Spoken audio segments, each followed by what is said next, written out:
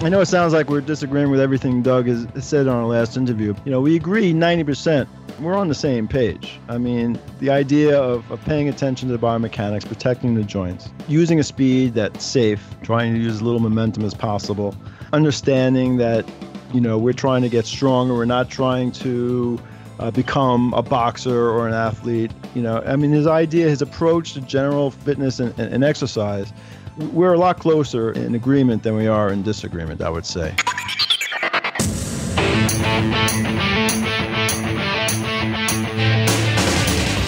Hello and welcome to the Informed Fitness Podcast with New York Times best-selling author Adam Zickerman.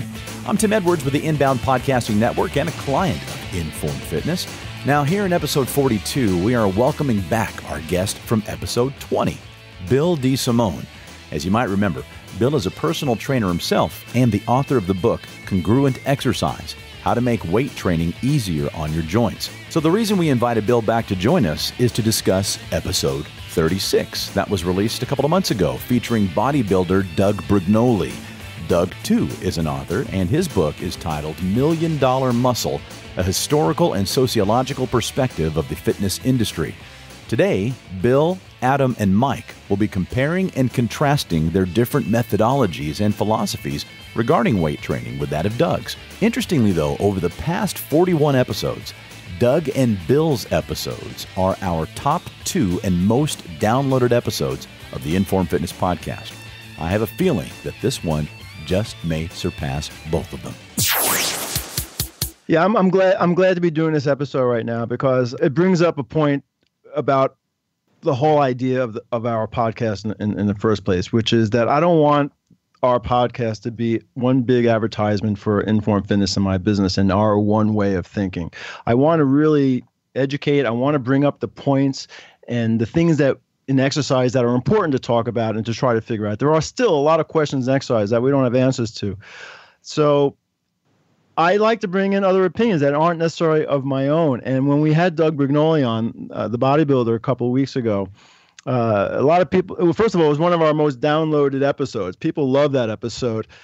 However, the people that know me and my philosophy and have been listening to all the other episodes have said, Adam, did you actually agree with everything Doug was saying? I mean, he seemed to have contradicted you in a couple of points there. What's with that? Because, again, people are perceiving this podcast as just one big advertisement for my philosophy. And we don't know everything, and there are big questions out there. And what I wanted to do now, and I want to bring Bill DeSimone back because he also did a biomechanics episode with me, and that was also one of the most downloaded episodes. So obviously we're hitting a nerve on this subject, and I'm doing this not necessarily to show that Doug was wrong per se, but I'm doing this because I want to point out that everything we're doing, Bill, Doug, myself, we're trying to figure things out. We're still trying to figure things out as we safely apply exercise to our clients and give them what they're looking for. So let's start with one of the subjects that Doug and I had talked about, which was this idea of compound movements versus isolation movements and the virtues of both.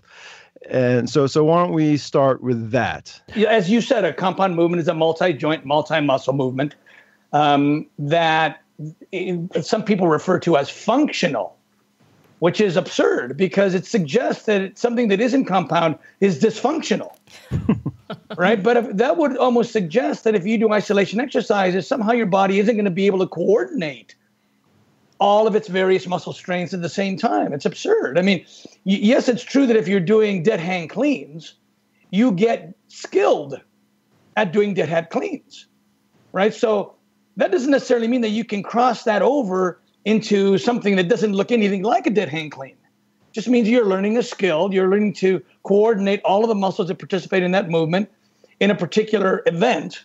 But the idea that it's a compound movement would then make you better able to use those participating muscles as compared to isolation exercises has no logic in it whatsoever. Now you agree with that for the most part, right? When he says compound movements, though, I'm not sure if he's referring to the circus tricks people do in the name of functional exercise, combining a squat or I think what he's really talking about is just your real basic compound movements: leg press, chest press. I would say pull down, compared to leg extension, leg curl, hip extension, bicep curl. I'm not really sure where he's going with that, because, like, what's the context for this? I mean, who is claiming that compound movements are, better or making you more coordinated? Like his whole point is compound movements are inefficient. If by compound movements we're talking about, he's basically saying the compound movements are considered like functional movements, and that you need to do compound movements because it helps the muscles work together. The muscles learn to work together in a compound movement. And the argument is that if you're only doing isolation movements or doing isolation movements, the muscles aren't learning to work together. Well, the first problem, though, is there is no muscle isolation. You're isolating a joint, okay? But no matter how much you think there's an isolation happen, it's more like emphasis, because other muscles are helping stabilize and they're assisting even in a single joint movement. So there's no real isolation. He's really, everything he's talking about, as you know, because you listen to the whole thing, everything he's talking about is really about muscle development, hypertrophy, efficiency, right? So getting maximum mechanical. But that's really the context, though. We're talking about bodybuilding and muscle develop too, right? Yeah, right. We are. I mean, that's what we do too. That's where some of the disconnect is. I mean, like, again, his argument is that compound movements aren't going to be as beneficial for muscular development because you're on a squat, for example, the quadriceps are not going to get the full amount of that load. They're going to get 30% of that load on so the quads are going to get 30% of that load based on direction of the forces. The force going through the tibia to the floor. Well, let's talk about that then, because in that case I don't agree with it at all. Well, that's Tim. Go to 3. Can you go to 3? I can. Like a lamppost is vertical because a lamppost is vertical to gravity, and so it's balanced over its base. But if you tried to anchor that lamppost at a 45-degree angle, you'd have to bolt it down to the ground with a lot more force, a lot more bolts, because now it wants to fall. Okay, so a lever that is parallel to gravity or whatever resistance is going to be a zero neutral lever, and one that is perpendicular to gravity or whatever you happen to be using for resistance is going to be what I call a 100% lever, a maximally active lever. So when you look at a squat and you realize that the lower leg is the operating lever of the quadricep, and you realize that it doesn't even reach a 45-degree angle, you say, wow, it's actually closer to neutral than it is to fully active. No. No, look, identifying the levers is half the discussion. All right. So when the femur, for instance, is horizontal in the bottom of a squat, that is where the resistance is working through its biggest lever. But that's only half the story, because where that hits in the muscle torque curve is also important. So when you go from standing in a squat where there's zero resistance moment arm, and so no work to oppose, and now you squat down to where your femur is horizontal and you have a maximum resistance moment arm. For the hip extensors, not the knee extensors. It's for both. It's for both. I mean, it's murky because it's not as clean a look as in a single joint. But when your femur is horizontal in a squat, and the weight's going down perpendicular to it. Yeah, the weight's going down somewhat in the middle of the femur. Yeah. In other words, if it's on your shoulders, and you're bending over. Yes, let's paint a lot of this stuff works better in diagrams and print. But to paint the picture, there's a barbell on your back. When you're standing upright, the line of that weight is going through all of your joints. So there's no lever created for the weight for you to work against. Right. As far as the weight's concerned. And now as you descend and your femur goes horizontal and your torso leans forward a bit, your center of gravity is splitting the femur horizontally.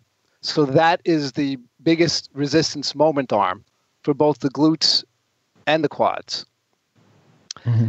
So that's the mechanically hardest part of the squat, the sticking point. but it also happens to be very close to the joint angles for peak muscle torque for both the quads and the glutes. In other words, where the muscles can generate the most power, the most strength. Right. See, the more visible lever is the one that the resistance works through. But internally, depending on where you are in a joint's range, you have varying degrees of muscle torque. So identifying the lever as half of it, but knowing that it hits at the right point in the muscle's strength is the other half. Mm-hmm. Now, in something like a barbell squat, leaving other joint concerns out of it, if you don't lock out at the top and you don't bottom out, if you go from that almost locked out to the femur being horizontal, horizontal. Or approximately horizontal. Yeah. Your effort feels very even. There's no sticking point and there's no lockout. All right. So that makes an efficient exercise. So there's no place to rest. There's no place for the muscle to hide. So it's not necessarily less efficient than a leg extension. Gotcha. Since you can't lock out in a leg extension, it's very obvious, and your quads are burning, say, by the first rep or two. It's very obvious how efficient that is. You make a little tweak to a squat or a leg press, and it's just as efficient. Where it gets inefficient is when you lock out or you bottom out.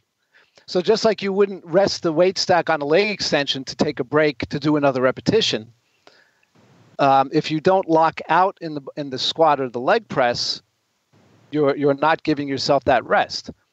So as far as which is more efficient, you could make the argument that the squat's more efficient because you're also working the glutes at the same time. But you also are performing at their appropriately at their muscle torque at the right time. Right. Now that's putting aside all the other joint issues with those exercises. Yeah, like the lower back. Like the lower back. But also the knee and the leg extension. So, I mean, my approach to compound versus or multi-joint versus single joint movements is both. You need to be aware of the vulnerable joint positions in both of them. So to me, the issue is which is the easier workaround. And that might be different based on your client. I know if I personally barbell squat, my back's going to bother me, even though I know what ranges I want to stay in. So to me, the easier workaround is to just go to the leg press. But for somebody who has the technique down of a barbell squat or, and if their back can handle it, and if they're staying well within their margin of error, maybe it works for them, which is a little bit different than, trying to correlate like a hang clean or any of these more explosive movements and trying to relate that to a wellness program. In that terms, I agree with them completely. There's no reason for people to be doing ballistic type stuff unless that's your sport. Unless your sport is Olympic lifting and you have to learn how to clean. I guess something. We're talking about I think Adam sort of mentioned numbers, and Doug talked about it in the podcast also about percentages. I guess it's hard. It's difficult to discuss what percentage of the quadriceps are being recruited when you do a squat versus the percentage of the quadricep when you're doing the leg extension, like 90% versus 60%, that type of thing. And I guess, Doug comes from a bodybuilding background. Are his arguments more appropriate for that type of setting? And let's just say he is right, and the leg extension is much more efficient than like a simple movement is made more efficient than a compound movement. Does it matter anyway for like muscle development for general fitness anyway? And there's a real question: why is the person working out? So in other words, if someone's in a wellness mindset. In other words, they want to work out so that they get through the physical parts of their day better and their joints don't hurt, and maybe they fit into clothes better and they look more toned. There's no need for them to take a bodybuilder's approach to, I have to get this muscle as bunched up as possible. But also, there's no need for that person, say our client, to put their joints at any more risk than they need to. So if someone wants to be a power lifter or wants to be a bodybuilder and they're convinced that the barbell squat is the greatest thing they can do for themselves, you're probably not going to convince them not to. But there's probably no reason for somebody who doesn't have any ambitions in the barbell squat to subject the rest of their joints to that type of risk. Understood. I agree. Some of the content of your last podcast, though, a lot of it has to do with the context. So he's obviously from the bodybuilding world, and what he sees going on in bodybuilding gyms are probably much different from my context, whereas I'm in a studio like you guys. So I'm not really exposed to a lot of the trendier parts of the fitness industry to react against. I mean, I can just look at a technique or an exercise and figure out if it's useful and use it or not. I'm not seeing it every day. For instance, in my studio, nobody's doing a dead hang clean anyway. So, we have a little different context for the comment. Yeah, I think sometimes exercise programs, we think about it, and I think sometimes we might be thrown into that category sometimes too, because we want to see our clients progress and be able to do more. It shows them that they're getting stronger if they lift 50 pounds and then 60 pounds and then 80 pounds and so on. Is that an appropriate goal for a general exercise program, to just be able to get the maximum out of whatever your muscle can do, and how much do you want to balance that with, what the joint may or may not be able to do, and how far do you want to test it, in a way? Well, I mean, I would say protecting the joint is number one, but then again, that is my thing. And I would say most of our listeners are of that ilk. I mean, we're not. I don't think too many bodybuilders are listening to these podcast episodes. Probably, sure. Right. Unless some of Doug's friends tuned into that interview. Which I think you got a lot of people to listen to, though. Yes, he did. So along the same lines, I'd like to kind of have you comment on this, because I think the answer is the same when he talks about tricep pushdowns versus dips. So can you play that clip, Tim? Getting back to what we were talking about before about parallel levers versus perpendicular levers, when you see someone doing a bench dip or a parallel bar dip, and you notice that their forearm is almost vertical, it only breaks from the neutral vertical position by about 11 degrees. Which means the tricep, which means your tricep is only getting about 11%. Right.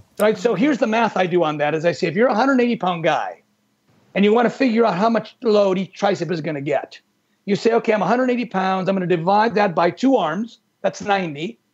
The length of your forearm is about a 12-to-1 ratio. So you have a magnification of 12. So you say 90 times 12 times 11% active lever gives you about 119 pounds of load per tricep at a cost of 180 pounds of effort. But if that same person were to lie on a flat bench with a pair of 20-pound dumbbells, where the pair of forearm does actually cross gravity at 100%, you do the same math. You say 20 pounds times 12 times 100% is 240 pounds of load per tricep at a total cost of 40 pounds. Right? So this is efficiency. Why would you bother doing an exercise that costs you 180 pounds of effort, but only load your tricep with 119 pounds, when you can do 40 pounds of cost and 240 pounds of load? And it's not like it's working a different head of the tricep. Right. All 3 heads are working in both ways. It's just that they have drastically different efficiencies. Well, how does that add up, Bill? I'll take his word for it on the calculations. Yeah. You followed him on that, right? I followed it. I didn't necessarily agree with it, but I followed where he was going. But again, now, so this is along the lines of what we were talking about before, correct? It's the same thing. The choice between skull crushes and dips is: are your elbows healthier than your shoulders? That's the choice. Okay, let's leave the joint issues aside. If you dip till your elbows at 90-degree bend, and your elbows are towards the rear with your torso held somewhat vertically, and at that 90-degree bend, now you straighten your elbows and almost lock out. That's a pretty good match for how the resistance lever changes according to your muscle torque for the triceps. The same thing with skull crushes. The 90-degree bend is your maximum moment arm, and then if you stop short of locking out, you're keeping some of the resistance torque on the triceps. So that's also a good match. Let me just explain that real fast. So when you're doing skull crushes and you have your forearms parallel to the ground. Correct. all right, and you have weight at the end of your hands, all right, you're multiplying that weight by the longest lever, the whole length of your forearm, which is the heaviest that weight is at that moment. Well, that also happens to be at the 90-degree angle of your elbow. That also happens to be the strongest part of your tricep. That's when your tricep is at its strongest. As you lift the weight, the lever changes, meaning the weight gets lighter because the lever shortens as you go up, which is okay because the tricep strength, muscle torque, actually is also decreasing, right? Decreasing. Right. That's the skull crushers. Now, is the same thing happening during dips? With the dips, okay, when your elbow is bent at 90 degrees, not necessarily your shoulder, so your elbow is a little bit behind your torso. If you stop there, that's the biggest resistance moment arm for your body weight in the dips, all right, without tearing your shoulders out. And now as you straighten your elbows, the resistance lever is shrinking, and it's matching what your triceps can do. Now, a couple of things about what you said there. When your forearm is horizontal, it's heaviest. See, that's the whole thing with levers and moment arms, right? It's not heavier. It's the same dumbbell. No, of course. The torque. Technically, it's the resistance torque. The resistance torque, the foot-pounds is increased. Now, here's the problem with both of those exercises. Conventionally, you start both of those exercises where the resistance torque is lightest. You start both of those exercises with your arms locked. So it's very easy to fool yourself, thinking you can handle more weight. Yeah, exactly. You use too much weight, and then as soon as your elbows bend, now the bigger resistance moment arms kick in, and now it becomes unmanageable. The levers in the moment arm is not just theoretical; it's got a very real practical effect, especially when you start the exercise with the smallest resistance lever. When they're choosing a weight, they choose a weight and they start with their arms locked out, which doesn't feel like a lot of resistance. It can be a lot of weight, but since the weight is right over your elbows and straight arm, you're not really feeling that resistance yet. As soon as you bend back, if you pick a weight that's too heavy for your triceps to handle, you're gonna literally crush your skull. Hence the name. So the technique should be this: if you're going to do skull crushes, pick a weight that feels appropriate at the 90-degree angle, not at the top angle, not at the top. Well, the thing to do would be to try to either start at the bottom, so you know right away the weight's too heavy, right? So if you're using dumbbells for skull crushers, for instance, you start on the floor, and you start with the dumbbells by your ears as you're lying on the floor, and now you'll know right away if it's too heavy. Or, the trainer or the person doing the exercise, the first time you do it, you have to guess light. Yeah. Because it doesn't take, That's the key. You guess light. When you don't know, you got to go, light, right. You got to think like really, really light. When any client asks me how to advise them on at a travel gym or somewhere where they're out of, I said, listen, unless it's the exact same thing, you don't know, especially if it's on a machine. You have to just guess light and work up from there. Particularly when there's like that timber effect that you have to worry about. Nice quote. I like that. I think I got that from you. It was in moment arm exercise. Yeah. I steal a phrase while I'm interviewing the person that came up with it. Nice. Good one, though. It's flattery. By the way, that dynamic, when we talk about going from the easy part of starting with the easy part of the exercise, progressing into the hard part, or 0 moment arm to maximum moment arm, that is predictable. I mean, you can know that before you do it, but you have to make a point of studying it. Reading moment arm exercise or the biomechanics chapters in virtually any personal training certification will give you enough information to know what's happening. I think most people look at the exercise in a magazine or look at somebody in the gym doing the exercise and just try to copy what they see. So moving on to some other points, Doug is of the opinion that, for muscle hypertrophy, for muscle development, that static exercises are inferior to dynamic exercises, that if you really want to build muscle, statics are not enough. And let's listen to what he has to say. There have been a number of studies that have shown that isometric exercise is far less productive, both from the perspective of developing a muscle, enlarging the muscle, and from the perspective of gaining strength through a muscle's entire range of motion. It gains strength right where you're holding it. it gains a little strength in the other parts of the range of motion, but not nearly as much.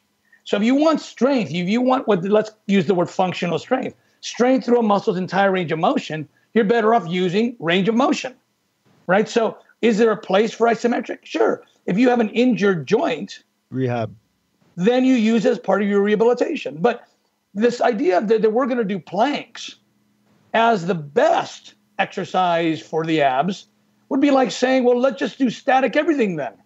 Let's just do static wall squat, where you just hold the squat position. Let's just do static barbell hold. Let's just do static pectoral hold. I mean, if it's good for one, it's good for all. If it's not good for one, it's not good for all. All right. Okay. So I heard that, and I was like, well, it was the first time I kind of really heard that. I mean, and I've always wondered about, is dynamic exercise better than statics? I mean, I have a lot of clients do planks, and it is metabolically demanding, but maybe, I don't know, maybe he's a bodybuilder, right? So he spent the last 40 years playing around with maximizing his hypertrophy. And do you think he has some insights that us mere mortals don't have? No.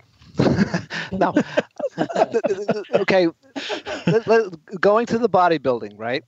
Yeah. Just from observation, there does seem to be something about moving your limb in space that works. And whether it's going to failure or the pump or whatever the mechanism is, clearly most guys who are overdeveloped are moving weights in space. Okay. Or maybe it has to do with accumulating lactic acid and prompting hormonal changes. But let's go to the end of that passage where he talks about planks.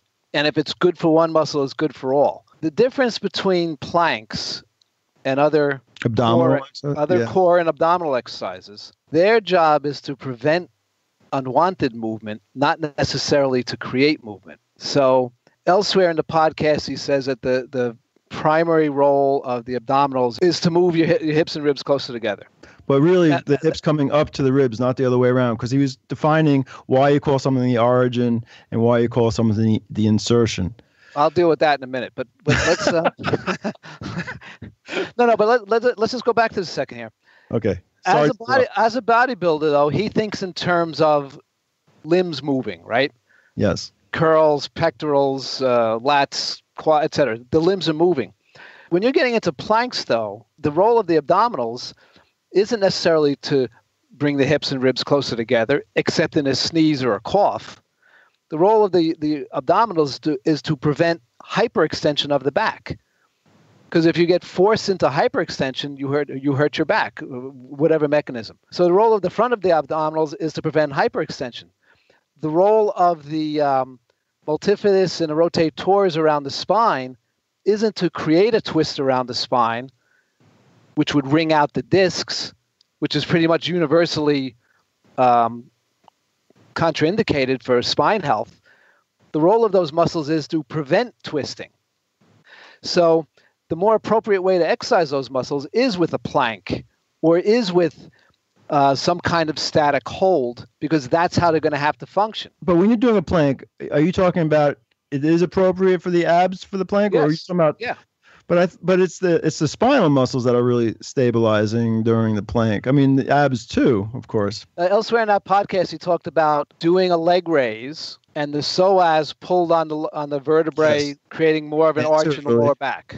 But that's only half of what happens there. Mike, you in that podcast, you said, what if you maintain a posterior pelvic tilt? And that's the key there.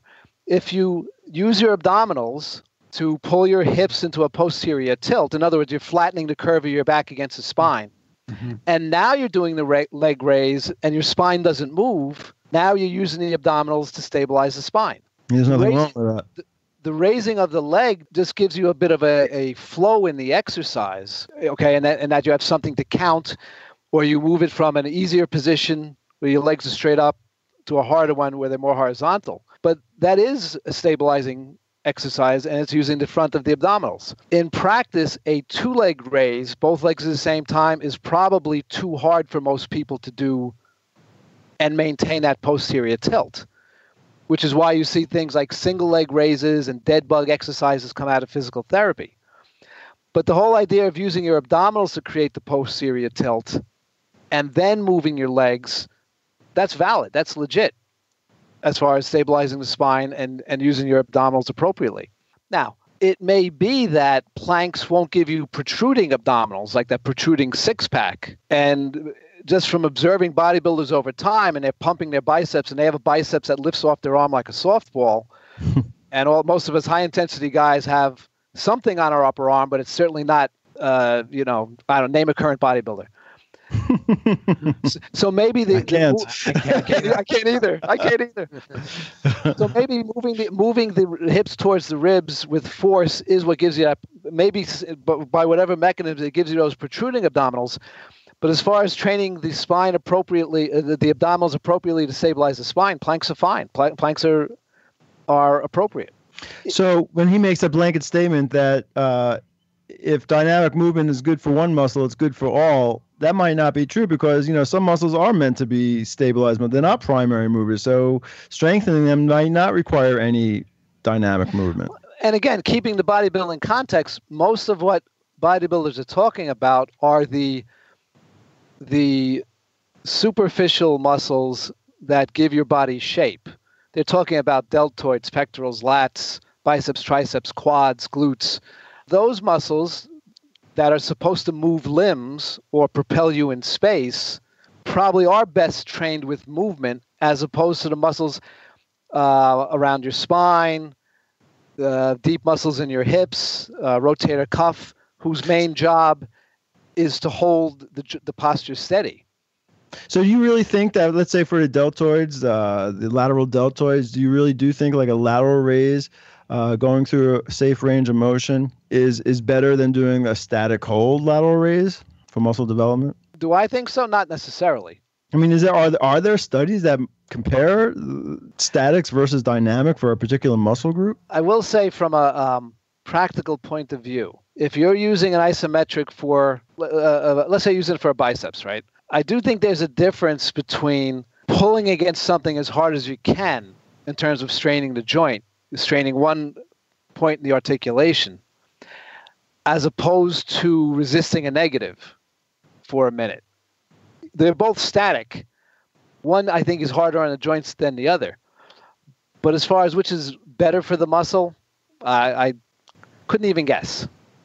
Well, a lot of people that kind of feel strongly one way or the other on this, and I don't know what they're basing it on. Okay. Yeah. Yeah, I mean, I don't know either. Let's put it this way: I do think in a non-therapy setting, okay, because if you're in rehab, the calculation is different. In a non-therapy setting, I do think the more appropriate way to train the bigger, more superficial muscles is with some kind of movement, whether it's single joint or multiple joint, and the muscles around the core with static contractions. Because that's how they'll function in life, right? If you go to lift something out of the trunk of your car, something heavy, a bag, you lean over, you want your back to stay steady while your glutes and your arms do the lifting. Mm-hmm. You don't have to be whipping kettlebells around and doing silly human tricks to train functionally. You can also just be maintaining your posture while you're lifting weights because that's how it's supposed to work. Right. Yes. So we talked about that on a recent episode. Exactly that. The idea of mimicking those movements, in the gym because you happen to do it once in a while outside of the gym. Bill, what do you, just in light of what you just said in regards to, stabilizing core muscles, what's your just overall view on the rotary torso exercise as far as strengthening obliques, multifidi, abdominals? Well, I think you have to be careful that your obliques, which are going to help you twist, there's the part of the twist that's bringing your shoulder forward can easily overpower the parts around the muscles around your spine that bring the other shoulder backward. So if you're doing the rotary torso, you don't really want the person twisting. In other words, you don't want them pulling back as much as they're pushing forward, just so that you don't overpower those deep spine muscles. It's for instance, the old-fashioned floor crunch where you did like a little twist on the way up. Mm-hmm. You didn't really pull the bottom shoulder backwards, so you never twisted your back on that exercise. On a rotary torso, again, if someone's overly enthusiastic, and in addition to pushing forward, they're trying to pull back, like in a dumbbell row, like a lawnmower. You know, that lawnmower motion? Yeah. Pull, yeah. I could easily see the forward motion overpowering the back motion, and now you're back in the position of wringing the discs. So I think in terms of coaching people on it, I think as long as they feel both sit bones on the seat, in other words, as far as they can go without moving the sit bones off the seat. Mm-hmm.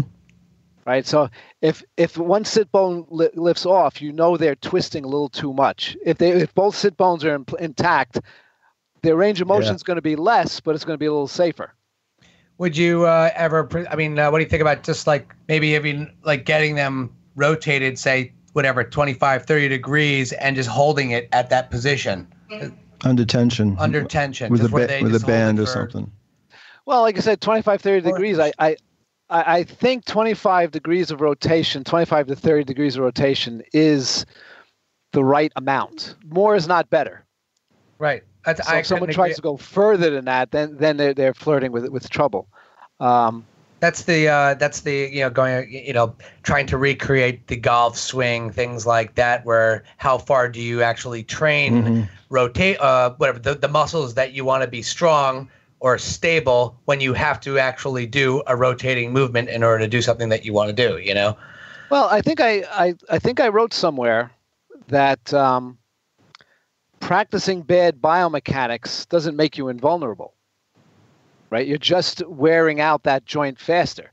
A golfer, for instance, to practice that extreme swing beyond what you have to do on the course is just adding more bad movements to his back. Right. So for training purposes, and adding resistance to it also.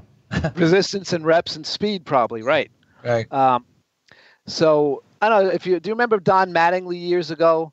You know, New Yorkers, of course. Yeah. No, I figured I'd get away with that reference. I was still a Yankee fan back then. He's in LA, man. So he coached the Dodgers too. So we've lost. Oh, okay. Well, at the end of his career, he said, his back went out, and he said, "Yeah, I've been doing this Hall of Fame right now. I've been doing this exercise for 20 years, and I was never, it's never hurt me before." Well, okay, so you're doing whatever you're doing, plus thousands of swings on the field. You only get so many bad movements out of your back, so you can either waste them in the gym or in competition. Yeah, he obviously reached his limit. Like you would never tell a guy like that never twist, but if anybody like that ever asked me, I would look at what they were doing in the gym and steer them away from the stuff that is clearly contradictory with regard to joint safety in the gym.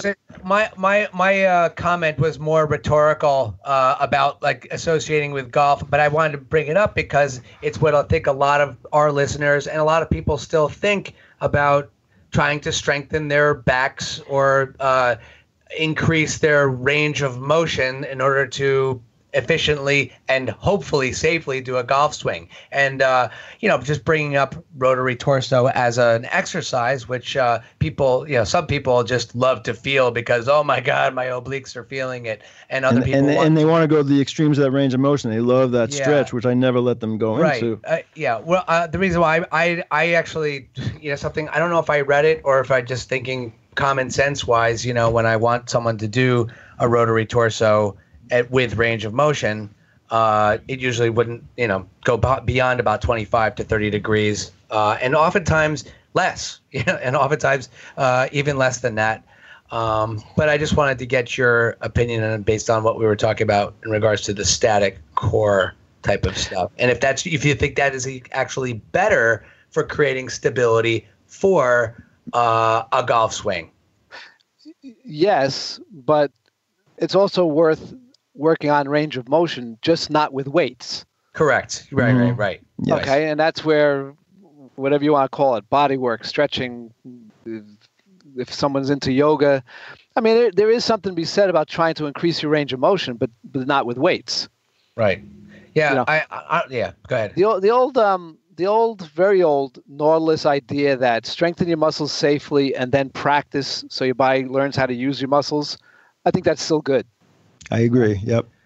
Yeah. Honestly, from a training perspective, the thing I encourage is like if your golf swing is your golf swing, and you need to be at a certain point on the backswing, and you need to be at a certain point on your follow through. I've literally just recommended a very slow motion swing to the point, slow motion, where you get to the point of your maximum backswing, wherever that is, with whatever limitations your body has, and then very slowly bringing the club through. So you're not actually adding this projectile force, rotating with your body. It's like Tai Chi style. But it's just inevitably, it's what you just said. It's just kind of like getting your body used to being in this quote unquote extended range of motion position that golf requires. And what Adam just said about Tai Chi style, so the idea is you do it in slow motion so your body knows how to do it safely. Right. And then when you do it live, your body has done it before. Right. It has like it walked before it ran. It's like if someone's playing volleyball or playing basketball, they should be doing some kind of jumping drill, not for conditioning, but just so that they know how to land safely. Right. And then when they have to do it in the competition, it's not a shock. Right. Yeah, which is not. That's something that's actually that's for such an interesting point, because especially for sports, because everyone always measures how high you can jump, but not exactly how well you can actually safely land. No one you land is a lot more important. It is. It's the most. Landing's a lot more important than jumping. For your longevity and being able to do the activity, the landing is infinitely more important than the height that you could actually achieve on the jump. That's a good point. It's not the fall; it's a sudden stop. Yeah. It's not how much you make; it's how much you keep. Yeah. There's a comedian who said, he just reminded me of it. It's a stretch right now, pun intended. But he said, they got cars nowadays that get from 0 to 60 in 4.2 seconds. Because I don't need that. I need a car that gets me from 88 to 54 in 1 second. Yeah. I don't even know who said it. That's a good point. So this reminds me of something else that came up while I was interviewing Doug regarding sports-specific training. I would say if you're sports conditioning, you want to mimic your sport as much as possible. The problem is that a lot of people fantasize about being a sportsman of some sort, and then in the real world, they don't actually do it.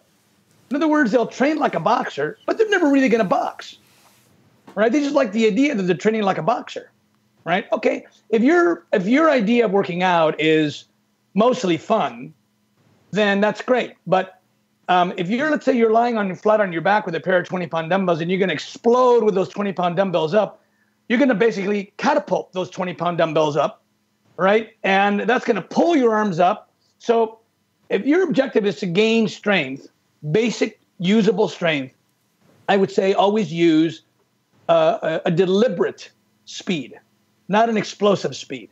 Control it up, control it down.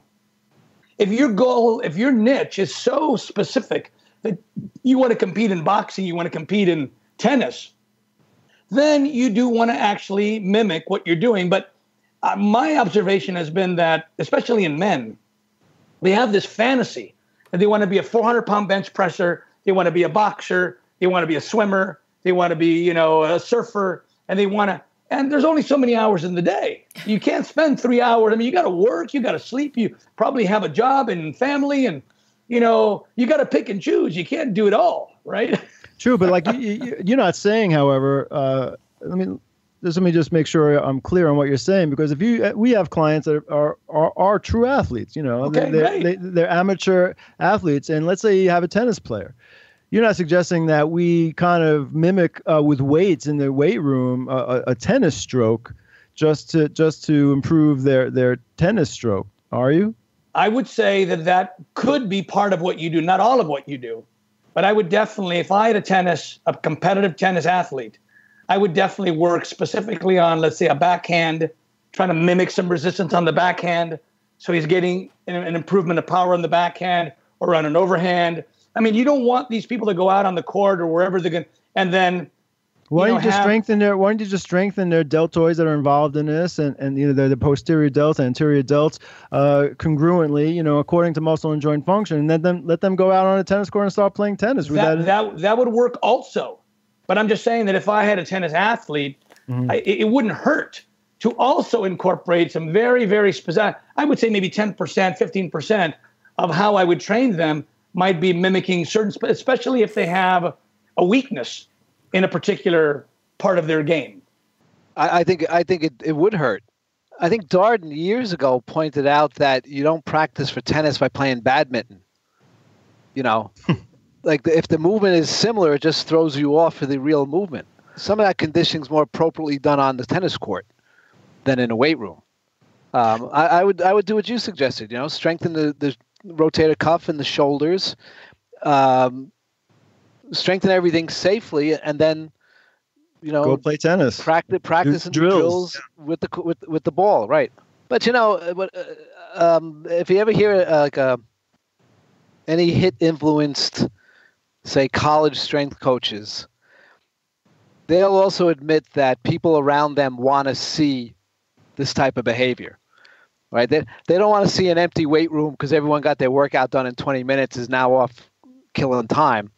They want to see people running with parachutes and doing all the different stunts because it looks like something's happening. So they got to just the athletic trainers have to justify their existence. Yeah. As they say. I know it's, but the thing is, I know it sounds like we're disagreeing with everything Doug has said on our last interview, but like as you and I talked about offline not too long ago, Bill, we agree 90%. We're on the same page. I mean, the idea of paying attention to the biomechanics, protecting the joints, using a speed that's safe, trying to use as little momentum as possible, understanding that we're trying to get stronger. We're not trying to become a boxer or an athlete. His approach to general fitness and exercise, we're a lot closer in agreement than we are in disagreement, I would say. Wouldn't you? Well, the difference between what he does, what I do, what you do, what other HIIT practitioners do, the difference between all of us is nothing compared to the difference between us and CrossFit and boot camps, right? I mean, we're talking about shades of difference. In my case, maybe trimming off parts of the extreme range of motion that some HIIT guys might be doing, which is really, really nuanced differences compared to running people until they puke, for instance, or barking at them to do more burpees, regardless of their form, regardless of their posture, regardless of what's happening to the person's joints, but they hit a number, so high five them. So before we wrap up, there is one more thing that I want to talk about, which was interesting to me. It's about intensity and recovery, and I like to play a clip from that. There is a right level of intensity. In my book, I have a chart where I show what happens if the intensity level is too low, what happens if it's too high, and what happens if it's just right. And clearly, just right has nothing but benefit. But if it's too low, you won't get the benefit. If it's too high, it's like getting a sunburn. In other words, instead of giving you stimulation, you get injury. And when you have an injury, you actually basically have to heal. So some people think, hey, if I work out super intensely and I just work a body part once a week, in other words, take a longer amount of time between workouts, I can compensate for the high intensity. No, you cannot. It doesn't work that way. You can't. It's not like recovery time is the great equalizer. Like if you do more frequency, you can do super low intensity.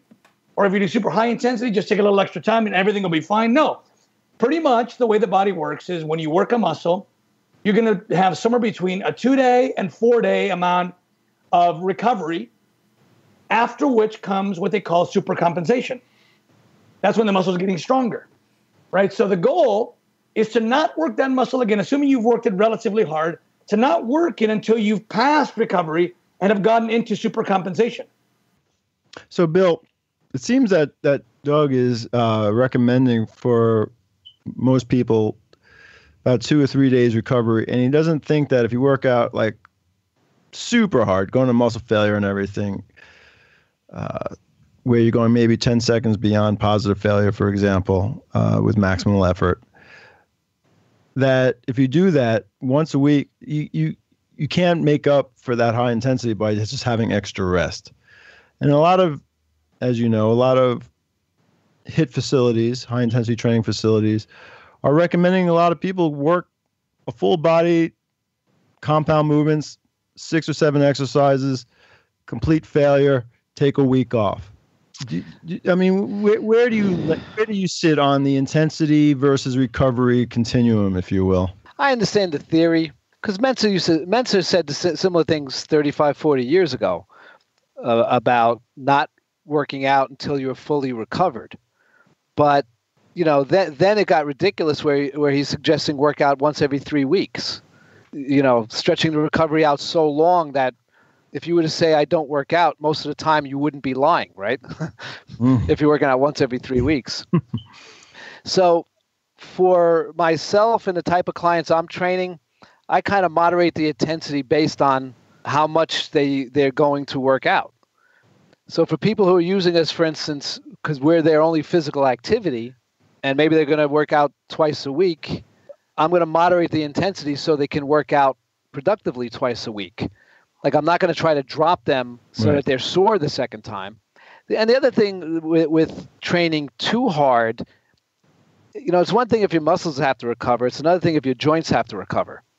You know, if failure looks like your teeth are clenching, your veins are bulging, you know, spit's coming out of your mouth, it's more than your muscles that have to recover.